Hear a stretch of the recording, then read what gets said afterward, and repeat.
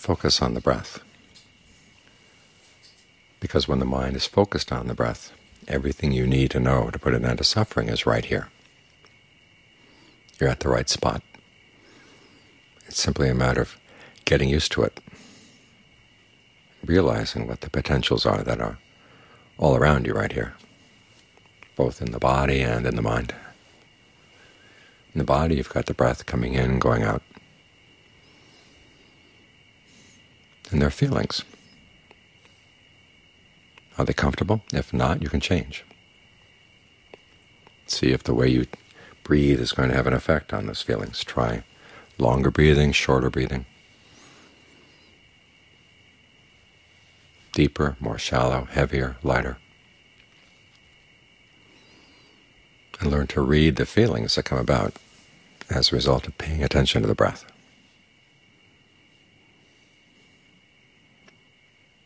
When the Buddha talks about being mindful, it's not simply being aware and non-reactive to what's coming up. You're trying to keep things in mind. Alertness is what notices what's happening.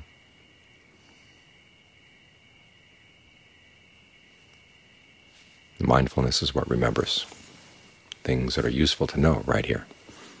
You remember to stay with the breath, and then you also remember when you've meditated in the past, what has helped. Where is your sweet spot, the spot where it feels really good to settle down? And you breathe in, and the breath feels especially refreshing.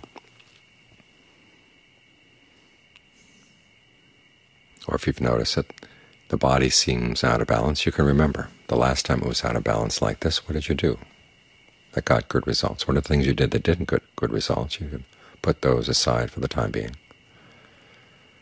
Focus on the things you can remember.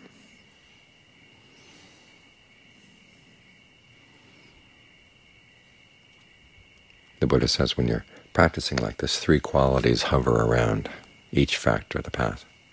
There's right view, which is like having a map. Right mindfulness is like being able to remember the map. And there's right effort. And all of these things are devoted to recognizing what's right view, right resolve, wrong resolve, all the way down through the factors of the path. And then you remember what's relevant to giving rise to right view and all the right factors of the path, and what's relevant to getting rid of all the unskillful factors. That's what mindfulness does. Then right effort is what does the work. So they have to work together. It's not the case that right effort is one kind of practice and right mindfulness is something else. They have to go together.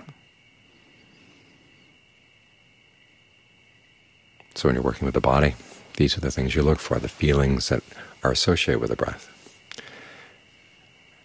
As for the mind, when it's right here with the breath, you can ask yourself, is the mind in balance? What's the shape of your mind right now? What's the state of your mind? Is it feeling sluggish? What can you do to give it a little bit more energy? If it's feeling frazzled, over-energetic, what can you do to calm it down? If it's carrying some burdens around, what can you do to release them? It's when the mind is focused on the breath that you can see these things. You have a point of reference.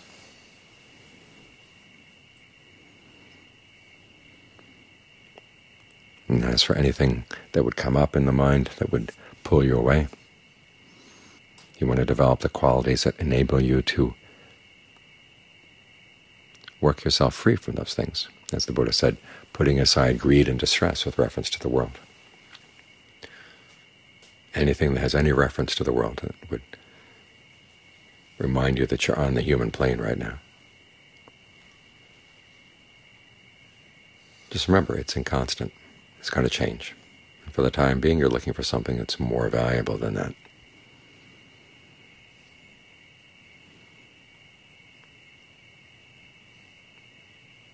So these are the things you need to know. The good qualities you're developing, and the qualities you're learning how to let go. Those are the things you need to know in the mind. So you've got the body, you've got feelings, you've got the state of the mind, and then the qualities that come up in the mind. All four frames of reference are right here. And it's simply a matter of developing the right qualities. On their own, these things are not foundations of mindfulness. Actually, when the Buddha is talking about satipatthana, it's not foundation of mindfulness. It's more the act of establishing mindfulness. And you can focus on any of these four: body, feelings, mind states, mental qualities. But the primary focus should be with the breath. As the Buddha said, when you're working properly with the breath, all the other ones come together right here. This is why this is such an important topic of meditation. But simply being right here is not enough. For some people, when you hear that, it's kind of discouraging. It's like you've climbed to what you thought was the top of a mountain, then you discover it's just one little secondary peak, and there's more to do. But the work is good, because it goes deep down inside the mind to figure out where is it that you're causing yourself suffering. What can you do to put an end to that? There are things you want to develop and things you want to let go of, and learning how to delight in the developing and delight in the letting go. That's what gets you on the right path. Otherwise, you can know all the techniques for dealing with hindrances and all the techniques for dealing with giving rise to the factors for awakening, but if there's no delight in doing it, you go through the motions and you say these things don't work.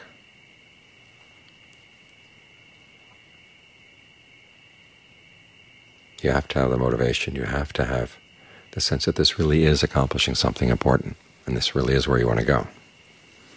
And that's what kept the Buddha going all those years. A sense that if he didn't stick with a path,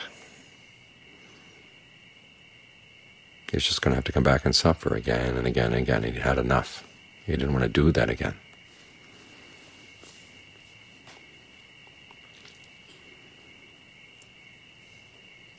All this comes under the right effort, directed by your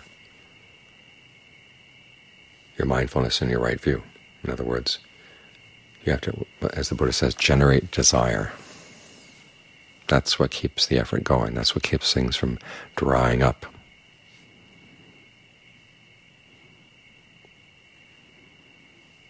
All these factors work together.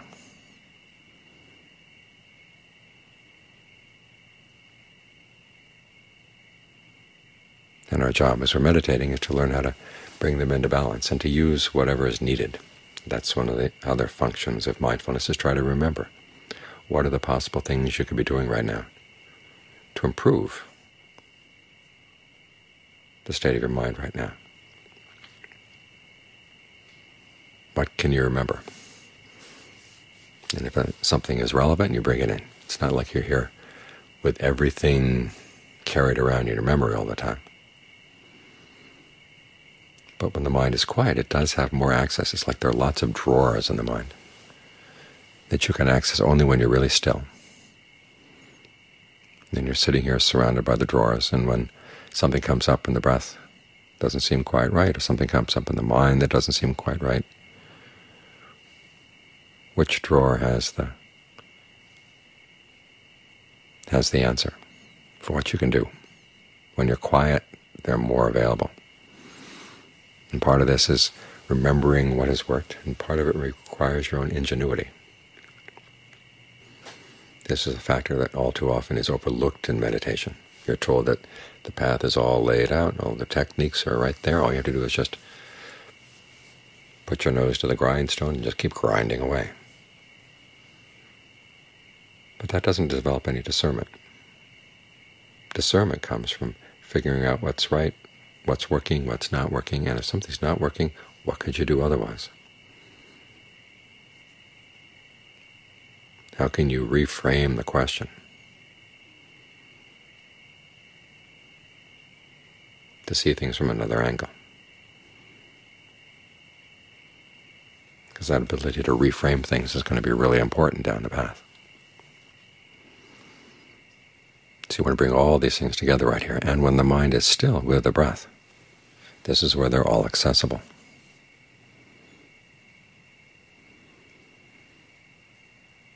So don't think you have to go someplace else.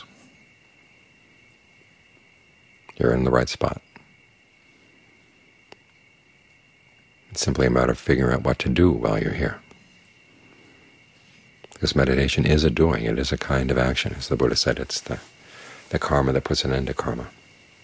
Not by burning karma away, but by taking you to a place that lies beyond karma.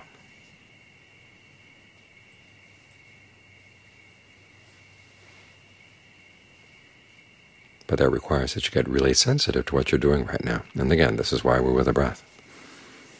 If the mind wobbles away from the breath, you know something's happening. It's moving. If you don't have a clear reference point like this, it's very easy to drift around and not know that you're drifting. But you've got this reference point.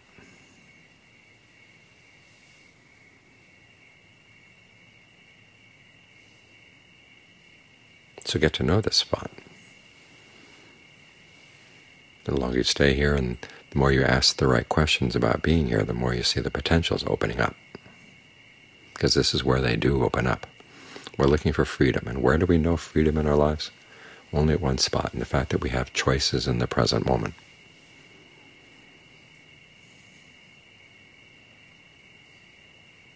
That's something worth looking into. What choices do you have right now? How is it that you're free to choose? If you're at the breath, you're in a really good place to see.